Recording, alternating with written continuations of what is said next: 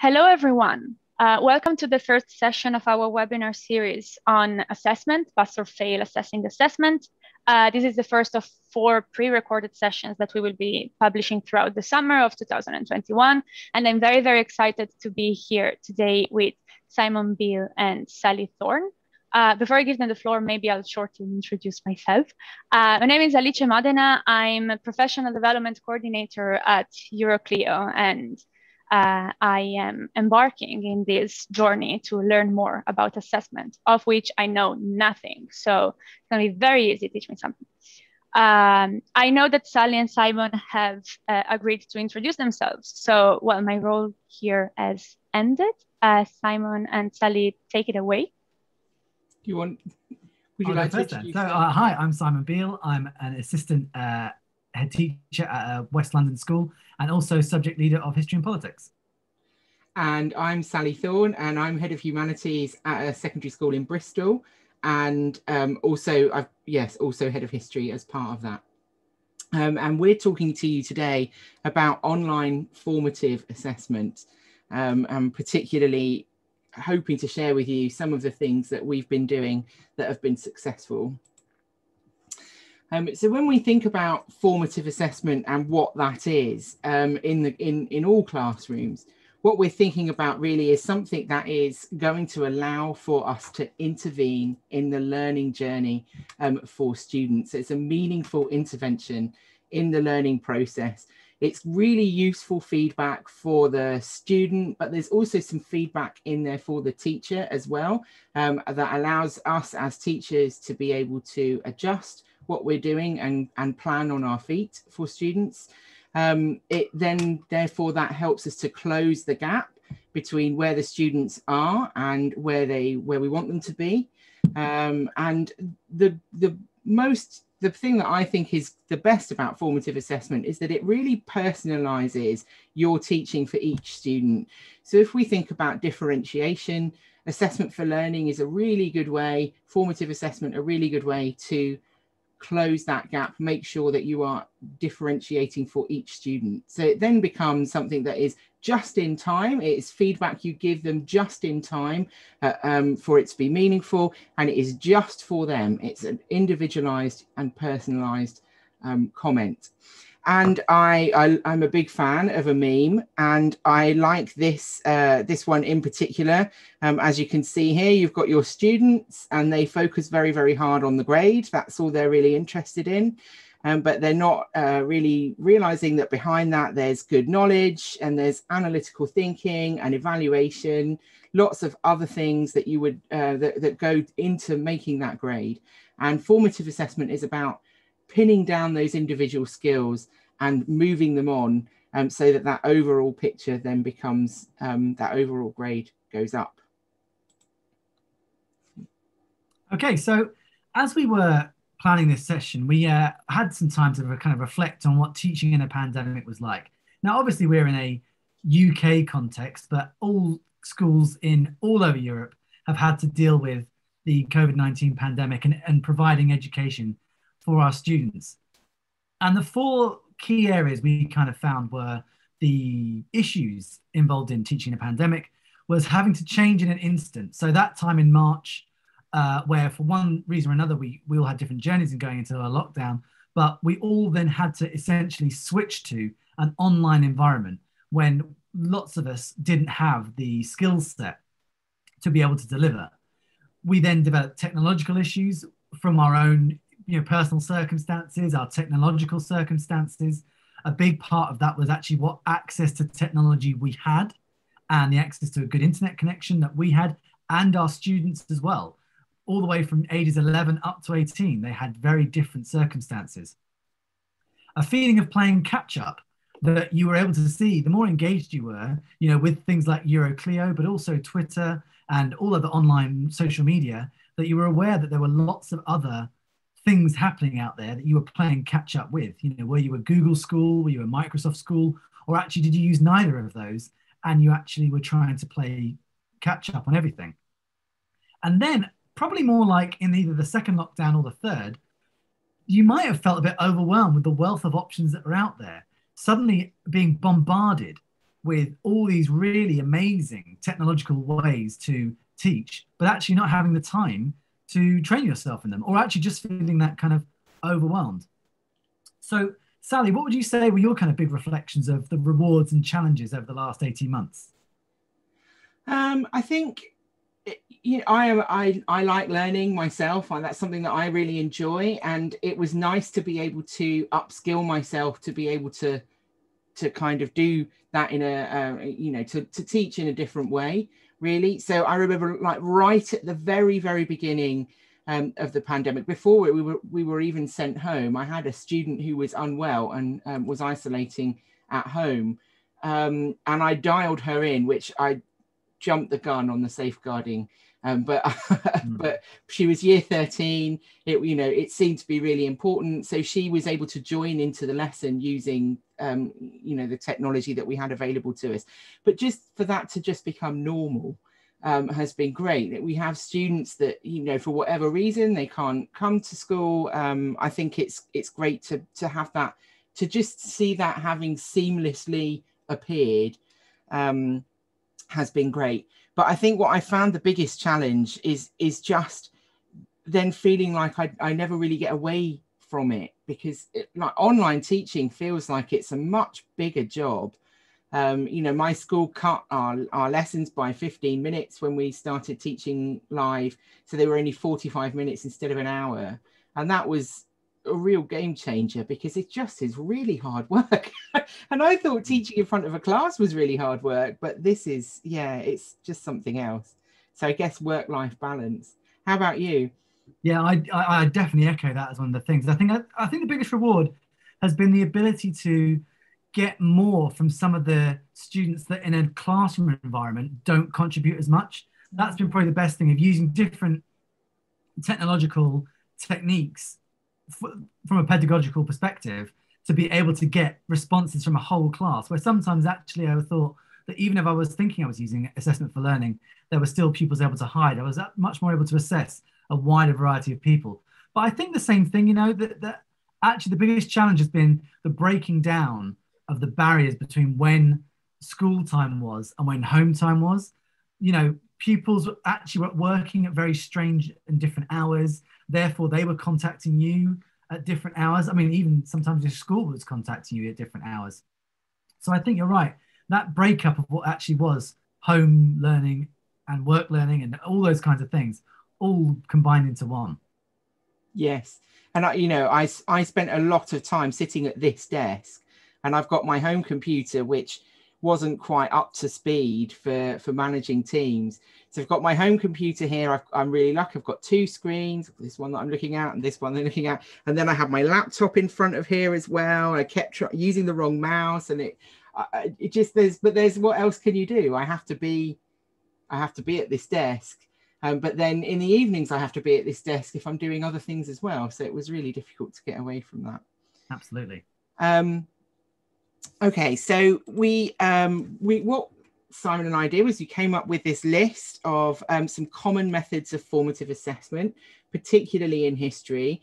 There's like a heavy emphasis on knowledge learning and retaining the facts, like, and that's something that I think that we assess quite regularly in class. So there's quite a lot of things on here that are targeted at that that kind of history learning. So short answer quizzes, multiple choice quizzes, general questioning, and you know, also I think that the formative assessment that we do in the lesson, I don't know about you, Simon, but I think the most powerful one for me is this, like, having these one-to-one conversations with students. And just kind of being able to look at the class and you know, is everybody like, or is everybody like, you know, just being able to see their faces is really, really important as well, particularly when you're explaining a new concept. Absolutely. I think non-verbal cues from a class are one of the most important methods of formative assessment. It's not really talked about very much because it's not, you know, it's not very jazzy and there's not a key resource attached to it. But actually looking around your class and feeding and getting that instant non-verbal behavioral feedback is really important for this process. And obviously teaching remotely has made that very challenging. Yes. Yeah. And I don't know about, like, I know perhaps we should say how we approached online teaching. Now, this might be a good time to do it. So I know that both our schools did different things, didn't we? So with my school, in the last lockdown, so the one that's happened in January, from January 2021, we were teaching all lessons live all day. So each student had a 45-minute online lesson that you were teaching them when they would have been online. But there wasn't any expectation that they would have their cameras on. There wasn't any expectation that they would use their mics. Some teachers were very good at encouraging them to do that. I was not one of those teachers. I didn't actually have my camera on most of the time either, because I didn't want them to feel uncomfortable. But that made my kind of classroom atmosphere very different. Oh, and we were using Teams, so we used Teams for our software. Yeah, and as a juxtaposition, we're a Google school, so everything we did was through Google. We'd already been doing that actually for a number of years, but we use Google Meets. We actually had a rule that you only had to do live content one lesson out of a 2-week cycle.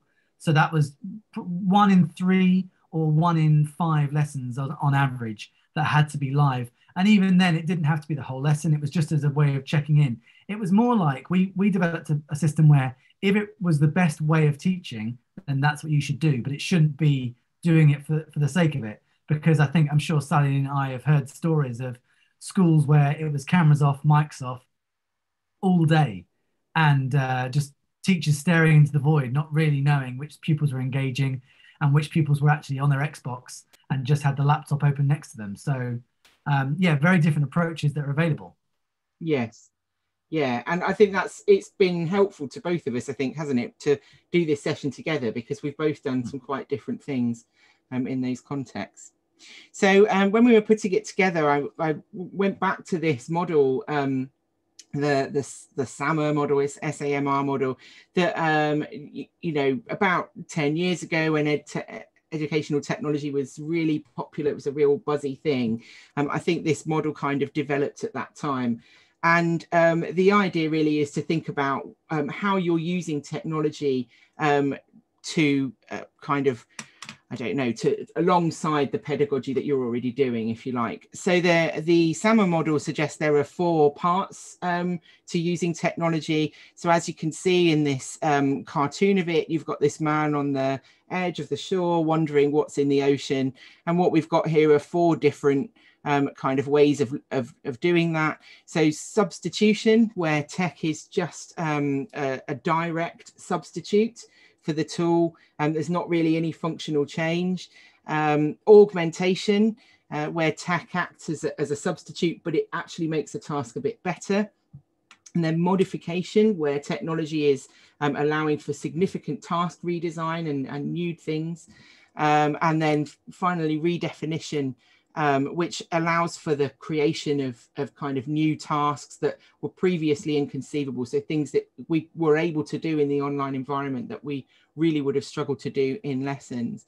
And I, over the weekend, I had a chat with my old friend, Mark Anderson. If you may have come across him on Twitter, he's ICT evangelist.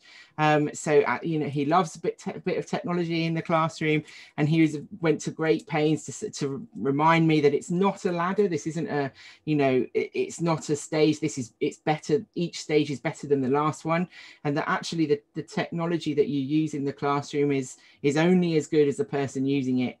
So the technology that is best for your formative assessment in the classroom is one that you are confident using and one that you will use, as opposed to thinking, right, it's all about redefining, it's all about coming up with that innovation. We are in a global pandemic. Nobody needs to be innovating at this point. Like we just need to get through and try to make it as good as it could be.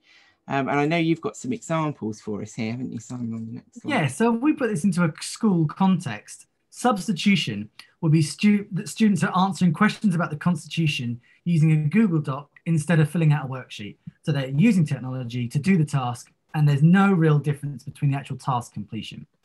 Augmentation would be students accessing an online exhibition with links to more information about the context of the artist and their style. So there you can see that actually it's enhanced what is already the task that was happening anyway. Modification would be where pupils are carrying out an online debate in which they can react to each other's views and comment on them. And that's a modification into the task, because actually that can't happen in a real debate where you have to have only one person at any one time speaking. This would allow for multiple perspectives to be heard and responded to at the same time. And then redefinition is where students are working in a real time on a project while being able to offer feedback that can be instantly acted upon. And that would obviously, as you say, that's completely redefined how you are operating on that task, because you've been able to integrate technology into it. Yeah. And that's how we're going to kind of address how we apply assessment for learning techniques for formative assessment. Yes, yeah. So what we've done is we've come up with some examples that we've been using, and we're just that we've kind of put under each label. But we also had this conversation, didn't we, where we were talking about how it kind of depends on the student as well, you know, where it falls. So although we might have put some things under substitution, you know, they might also be you know, modifications for other students in other contexts. So yes, absolutely. So for example, the debate task that I'm putting here as modification, for some pupils that will never respond in a verbal debate, being able to do it online is a complete redefinition for them, because actually you'll get more than you would ever dreamed of in a different context. So that is the definition there of redefinition. And that was a terrible way of explaining it. Yes. And I think that's great, isn't it? Because it's a whole new arena for them, and something that what would you say, a silver lining is that for some students it's actually been a better thing. Okay, so if I'll talk through some of my ideas here then for substitution, and then Simon can tell us about his. So a couple of the things that I used the most was that I used the chat function very heavily, and my students were good chatters. They liked to type.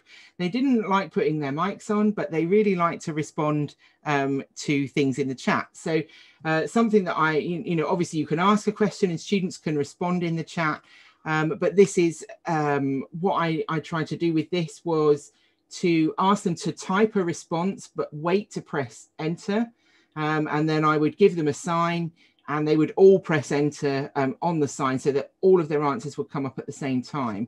And that kind of gave me the opportunity to do a bit more kind of targeting, see who wasn't answering, who wasn't responding in the chat, any wrong answers. It didn't mean I was just getting the answers from the fastest typists. I observed a teacher in my department who did this with duck GIFs. So she'd say, when you see the ducks in the chat, that's when you press enter. And then she'd give them a minute and then she'd put a duck GIF in, and the ducks would like waddle across the chat and they'd all press enter at the same time. It was just a nice little way of doing that. I also did was using reactions. So in Teams, when you're in the chat, you can kind of like a post or put a little heart on it, and there's various things that you can do. So I would put statements in the chat for true or false, where students had to put one emoji if they agreed and a different emoji if they disagreed or if they thought it was false. Or I might put 3 statements in the chat about a historical topic we've been looking at, and they had to respond to the one that they thought was most accurate or most reflective of what I'd been teaching them. So those were just 2 really simple things that I did. Yeah, and I think it's really important to remember that at the substitution level, you're using technology to replace your normal classroom practice. And the ones I'm going for here are really visual ones, because we talked about the idea earlier about actually it can be easy to feel like those visual cues and stuff are gone from your online classroom. But actually, as long as, I mean, it's got to rely on the cameras being on. Make sure that the cameras are on, and then those kinds of things are there for you. So hands up, you know, the kinds of things that non-verbal is the key, because I think a big barrier was not necessarily cameras, but it was unmuting themselves and responding that way. So just saying to a certain question, right, everyone with me on this, hands up, reading the room as one. Changing their screen name is another really good non-verbal way of pupils communicating. So for example, it's very easy to just think about it and then quickly change their screen name, to be able to give you some feedback in that way. And it can be an answer to a question. It can be anything you want it to be, that you can get every single pupil responding almost instantaneously without actually a need for leaving the presentation, leaving the software to be able to answer something else. And the same thing, a thumbs up, thumbs down on the lesson. Where are we in our learning? Very quick, easy to do, but it's only a substitution. It's not, harnessing anything, but it does provide you with that instant formative feedback. Yes, yeah, I like that. Yeah, that's a nice trick about changing the name. We did a bit of changing the backgrounds. I had a PGCE student with me who taught me that if you cover the camera in Teams, you can cover up the camera, but switch your camera on. And if you've got a background picture, then you can all you can see then is that background picture. So it's a way of like uploading a picture or sharing some work without actually having to show your face. And that was certainly something that was a popular a popular tool that I taught them to use, and they were able to then share pictures of their work, which was quite nice. Absolutely, love that. I when I first introduced it to my my class of 14 and 15-year-olds, I had one beautiful pastoral scene, like mountains and a river, and then I had a meme of a man with a burger for his head. It's like, you've got the two ends of the spectrum here. I'm glad that everybody feels represented. Okay, so we'll move on then to think about augmentation. I don't know about you, but I use a lot of Microsoft Forms for quizzes and feedback, really all the way through. And my knowledge of using those got a lot better, to the point where, they are still now part of my practice. And we're going to talk about that at the end, what we're going to keep. But just, short quizzes through Forms, self-marking quizzes, they were really, really helpful. Little things, 1 or 2 question quizzes that you can just get really quick feedback from students on. That was something that I used really pretty much every lesson. And the same with respond but wait. I talked about that in the first one, where they wait to type their answer into the chat to press enter. And that's a good way of I think a bit like mini whiteboards that you might use those in the classroom. I also did a bit of taking the temperature, so thinking about how not really being able to see their faces. I made use of quite a lot of images like this that you can see on this slide. So, which medieval frog are you today? And they'd have to say in the chat which one they felt like, and that would give me an idea about who was feeling like they were being vomited out of somebody's mouth, and who was feeling pretty cute, like this one definitely. And they quite like that. It's a nice way of getting a bit more history in. We then are able, this opens a conversation up about where these pictures come from, which is quite nice. And we got so I had a big range of those, and I found them really helpful, just for getting involved, getting the students a bit more involved. And I also, as I got a bit more confident, I started to use breakout rooms a little bit more.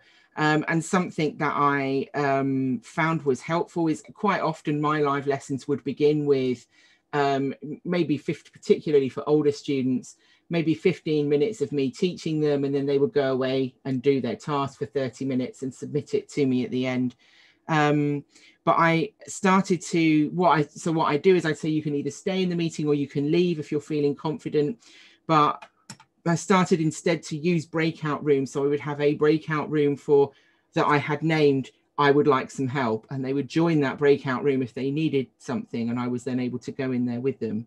And I have that one-to-one, and then also record those sessions as well. So when I was doing feedback with my 15 and 16-year-olds on their exam practice, I was able to have a one-to-one with them in a meeting that I could then record. So it's the same sort of one-to-one that I would have with any struggling student if we were in person, but was actually better augmented by the fact that recording then existed, that they could download and they could go back and listen to it again.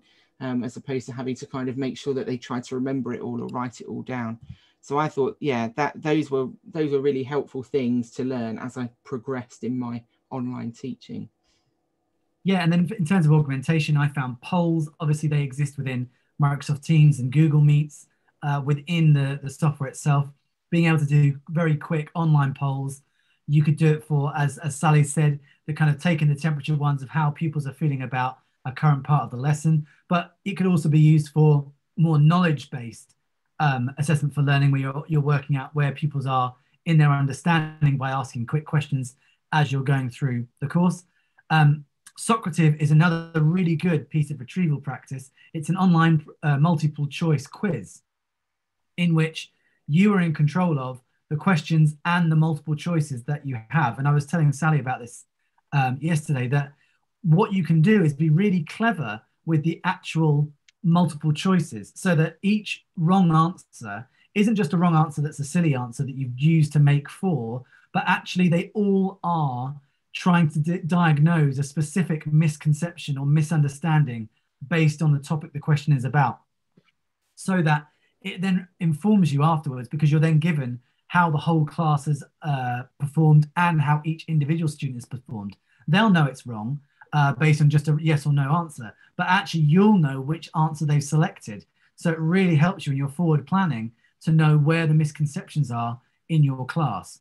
And another one, slightly more, it's a bit like actually Sally's use of the frogs there, in that Flipgrid is essentially an online program that allows all students to reply to a question with a video. They can record a very quick video, which I suppose in a TikTok generation, they're quite keen on doing.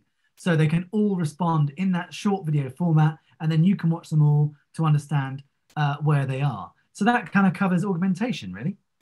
Yeah. Yeah. And it was nice to be able to try these new tools out, really, and to find that you're not printing reams and reams of paper quizzes that you then have to take in and mark. That these things actually, it's a better way of doing it. So moving on then to modification.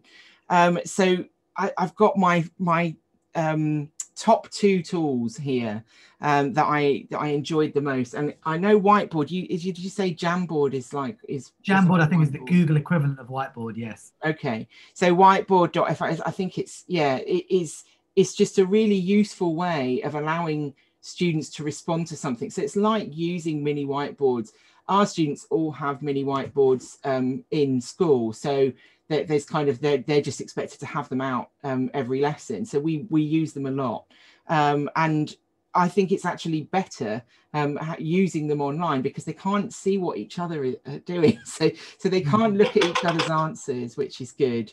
And I can the other thing that I really liked about it that makes it even better than having physical whiteboards is that I can set up something for them on whiteboard.fi, and I can push that to all of their screens. So I did this with I had them do a kind of change over time diagram about Elizabethan England, and I kind of therefore set up a basic graph with the different elements on it that I wanted them to put on, and they were then able to move that around and decorate it the way that they wanted to. So you're then taking out that the time that they would spend creating the format of it, if you like, and they're just focusing on that history, on kind of arranging those in the way that they want them to.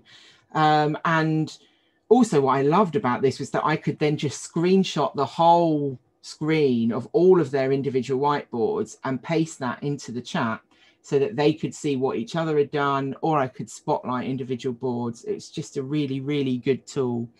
And then the other one I liked was Mentimeter, which I think is that like virtual exit, or is it like Pear Deck that you were talking about? I think it's probably like Pear Deck. It's like Pear Deck. So Mentimeter, just a really simple online presentation software that you can embed polls into. But the thing the one that I liked the most about Mentimeter is that you can create a word cloud. So if you say, right, okay, it's the end of the lesson, I really need to see what you've learned. So I want you to type your top 3 words from this lesson into this poll. and then a word cloud is then created of their best words. And sometimes if it was a class that I felt were not particularly on board, one of those words would have to be their name, so that I could check that everybody's name was on that word cloud. And that was just a really helpful way of seeing what they'd picked up from it. And I also found that really useful for, in history, we do a lot of ordering, don't we? Like most important cause, lesson. So there is a poll that you can put on there where you can choose, where they have to rank order things. And that was a useful aspect of it as well. Yeah, and I think what we're finding here is that actually there are just different programs. And when you might feel overwhelmed about things, you just realize that actually quite a few of these are doing the same thing, just in slightly different ways. And it's just about choosing one and going with it. So one of the biggest things I've found in terms of modifying a lot of activities is using Google Docs to complete the activity. Because Google Docs can be shared across multiple people operating at the same time, it massively increases the functionality of a lot of the activities you would like to do in a classroom. But now also you can see what everyone's doing, because it shows everyone that's operating on it. You can track all the different contributions. So it means that things like group work, you can still set in an online environment in the online classroom, but you can see what every person is doing within it. And if you set it up, you could see what every people was doing. We ended up actually having online exercise books. So all activities were set, and they had these online exercise books, which all it was a Google Doc, but it was the one they kept going back to.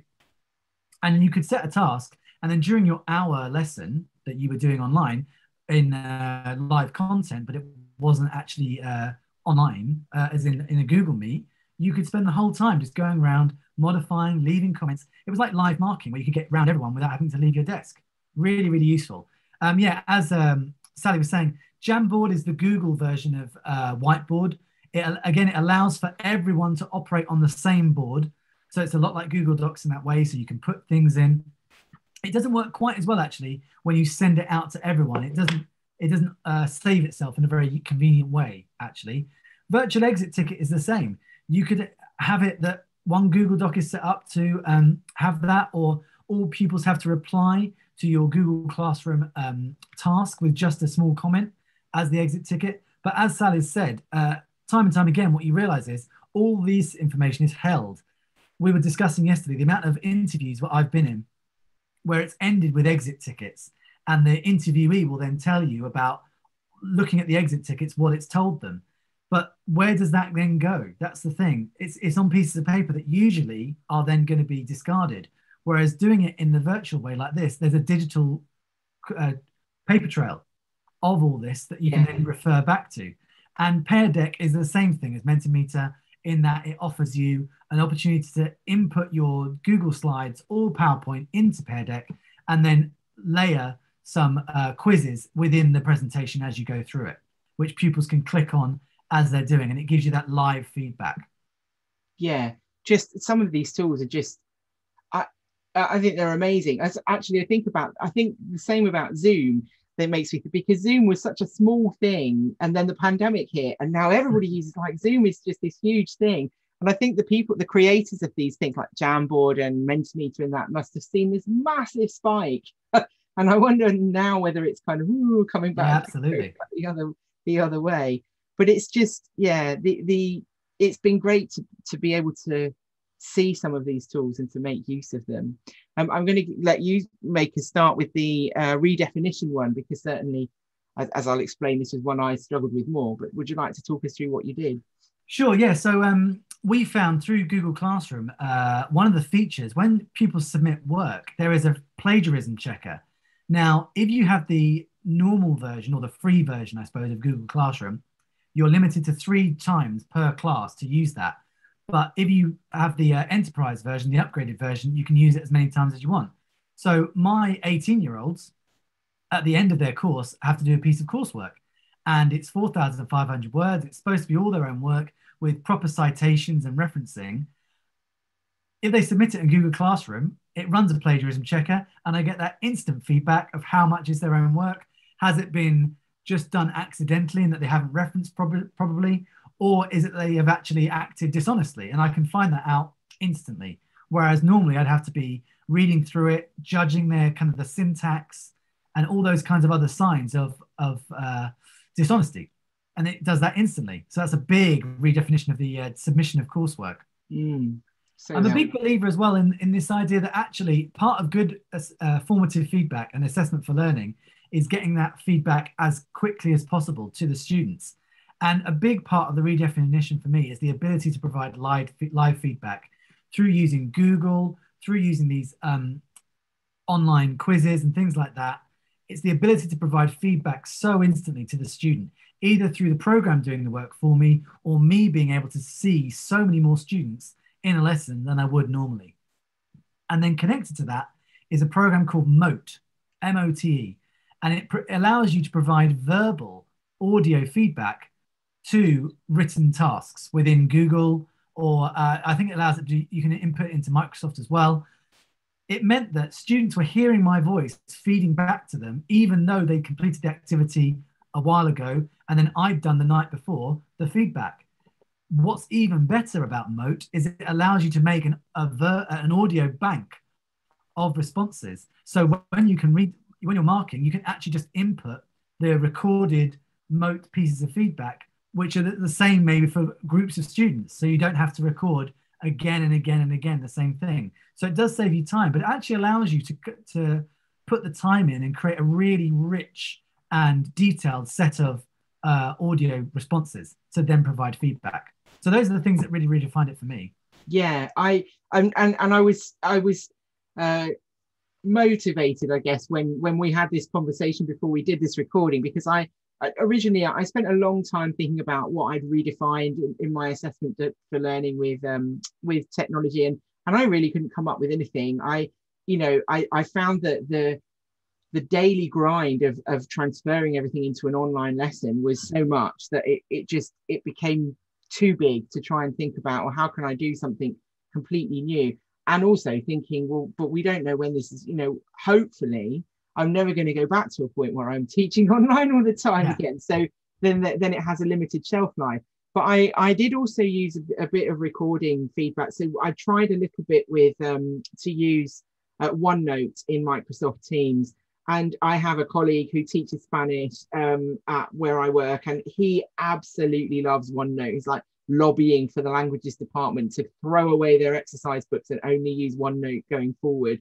He's like a one-man crusade. I don't think they're going to do it, but and that I loved, because you can see everything that the students are writing. Again, you can push stuff out to them, and I did record some feedback for them on there, which is something I tried. But it was kind of limited. I found that it's still quite, as with so many things, when they're quite new, it was still quite slow. It just, it didn't necessarily come naturally. So maybe that's one for the next pandemic. Well, it's like, let's hope that time never comes. Okay. And you want to talk, because I know that you put this together for your own department, didn't you? Yes, at my school. So we had our inset day last Friday, where the whole school came together, socially distanced, of course, to talk about what we were going to keep from the pandemic. Because I think it's important that, while Salah's absolutely right, we're talking about all this stuff being very useful, but there's a time where you've got to make a decision of what's actually going to be worth keeping and continuing with, rather than just it's only useful online, what we're going to actually integrate. And this is where this kind of matrix comes in handy. So substitution and redefinition are things that have high strategic importance. That means that actually, for the way that you teach and how they learn, it really does have an impact, and it will be important. But there are other things that are redefinition and modification are just have operational importance. That means that it's a different way of doing things, and it might be just a bit of a better way of doing things, but it doesn't really help them learn any better. And of course, there are those things that you just want to eliminate. You never want to do those things again, and actually maybe they weren't very useful even when you did them. For example, hour-long Google Meets or Teams sessions with cameras off and things like that. We never, ever want to do them again. No. But there are some things you might say, actually, they are a substitution. They're a new way of doing something that can be used alongside normal school processes. There are other things that might modify. and they're a better way of doing something that will replace the way you normally do it. And the holy grail, the golden nugget, redefinition, is a transformation of the way something is done in history, and we're going to keep doing it. Even though we're back in the classroom, we're going to keep doing it. And Sally and I have had a think about these kinds of things, about what we will keep going forward. Yeah, and I'm certainly keeping my increased use of forms. Now that I've learned how to do that, I've learned how to make a form, to share it with my department so they can save their own copies, and setting up the self-marking for that, understanding that how that self-marking works a bit more. I have certainly been using those heavily for homeworks since students came back in. And I've also found that it's really helpful for targeting very specific bits of history. So my 16-year-old students, for example, struggling with a particular question type on the exam to do with sources, and just so setting them source after source where all they're doing is applying their contextual knowledge, because that was what they were struggling with as a class, and being able to kind of use that as a form without, again, having to do loads of photocopying was really good. And I'm also keeping the taking the temperature memes, because I really like those. And I think there's, you know, it's another opportunity for me to just cram even more sources into my lesson, just so that students are familiar with looking at pictures from the past and thinking about what those pictures symbolize and kind of what they mean. So those are definitely staying. Also, I really love frogs, so I have to keep those in my Yeah, I think I'm going to move that one over to my side of the column as well, actually, those temperature memes.